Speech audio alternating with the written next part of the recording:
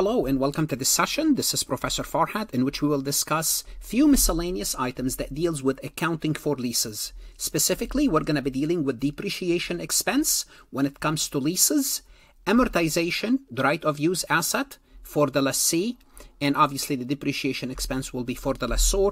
I will also discuss accounting for leases when it comes to bargain purchase option. Let's start with depreciation expense from the lessor's perspective.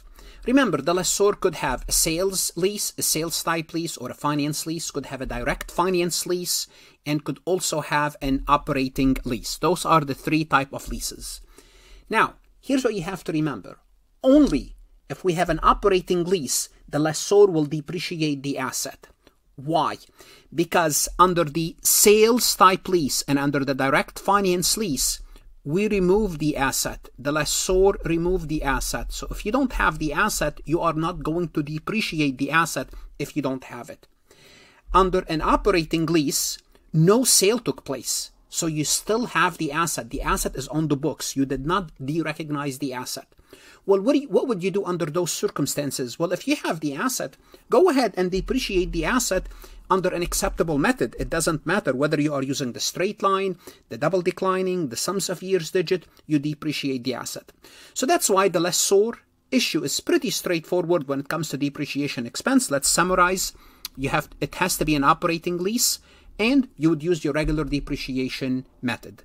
Now, before we proceed any further talking about depreciation for leases, most likely you are a student or a CPA candidate. You have arrived. Most likely you are watching because you need some help. Go to farhatlectures.com, where I have additional resources, multiple choice, true, false, exercises that's going to help you do better on your CPA exam as well as your accounting courses.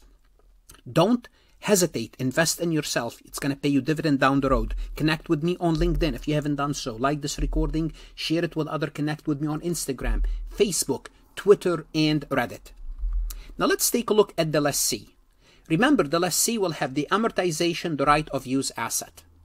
Remember, when the lessee commence the leases, they will debit right of use asset, which is an asset, right of use asset, and they will credit a liability.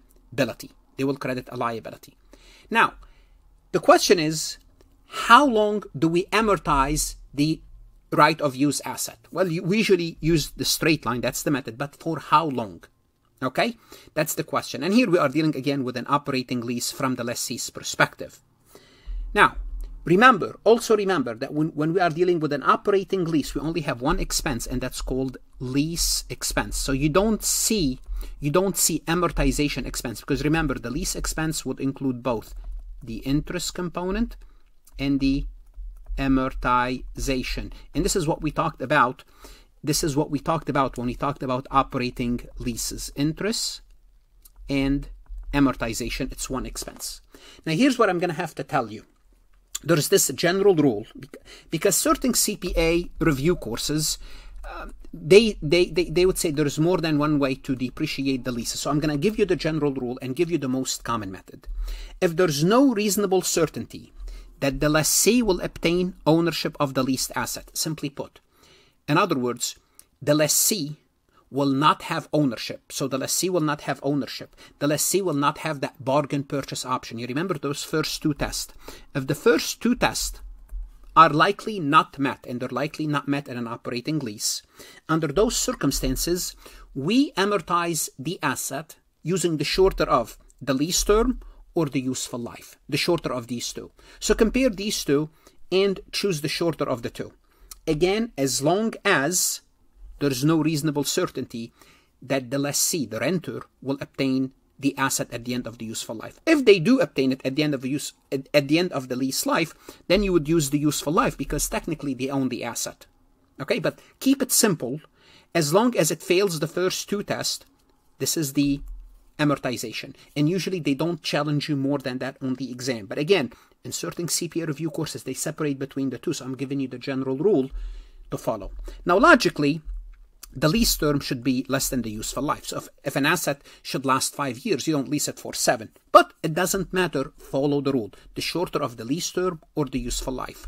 So let's assume the useful life is 7 years. The lease term is 7 years. You have an asset you put on the books for $21,000. The amortization expense of the lease expense component is $21,000, not $21,000 divided by 7 is $3,000.